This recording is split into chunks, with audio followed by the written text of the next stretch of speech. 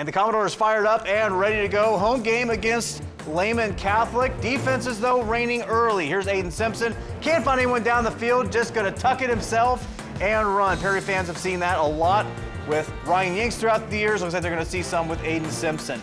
Then Simpson dropping back to pass, hits Jason Thomas. The junior with a little bit of yak and a spin move gets pushed out of bounds, keeping the drive alive for Perry. But trouble strikes a couple of plays later. Simpson tries to hand it off, and the ball is loose. Ryan Ford coming up with the recovery for Lehman Catholic. So now the Cavaliers have the football. Dylan Geisey takes the handoff, and he runs up and picks up a nice gain.